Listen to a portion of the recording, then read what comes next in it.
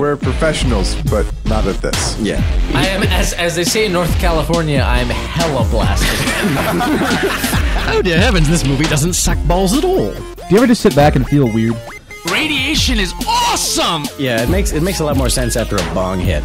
Little kids are douchebags. That kid does not understand spatial relations. I don't want to sound like a bad person, but if he's that dumb, I don't think he deserves to reach puberty. That's all I got to say. Dorkman, are you full of hatred? Not full. I mean, Do you have any there's love? room for food. Every character has to have angst, otherwise they're not an interesting character. Oh, that's Christopher Walken. All right. Or Samuel Jackson. Ooh, boy. This place is a pit. I hope I have hobo stab insurance, because this is insane. He obviously watched The Matrix before he made this movie. He should have got the guy who did the Matrix movies. Or he should have just went to Asian, picked one guy out. Any guy. Any Asian guy. I will make a plug for the most recent series of expanded universe Star Wars books. I don't know how much of them you guys read. Oh my god, you're such a nerd. But how'd you make movies without electricity? Well, you know, we rubbed two sticks together until Jeff Goldblum caught fire. Maybe I'm tuned wrong, but I think Jeff Goldblum's freaking rad. That's awesome. The girls are like, you should put a shirt on, and you're like, no. I would pay to blow Jeff Goldblum. Anyway, on the list of visuals I would like to move past. Yes. It's a good thing that I just went to the bathroom because I'm worried about shitting my pants. Yeah. Listen, real quick. Shut the fuck up. Everybody in the theater right then, just their balls just went straight into the throat. My balls were already in my throat. Is that where you keep them?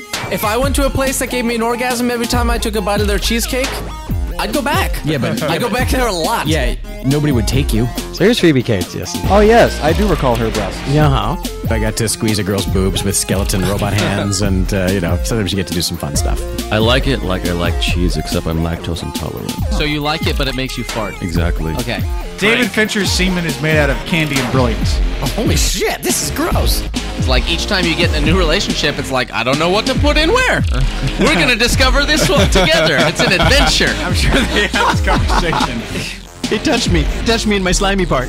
He's got the complexion of a finely roasted turkey. He does. Look at that beautiful, sweaty man. What? He's done to a turn and ready to serve. I got a fan letter from him where he threatened to burn my nose hairs out with a torch. But I took that as actually a high compliment. Oh my god! The man has an asshole for a chin.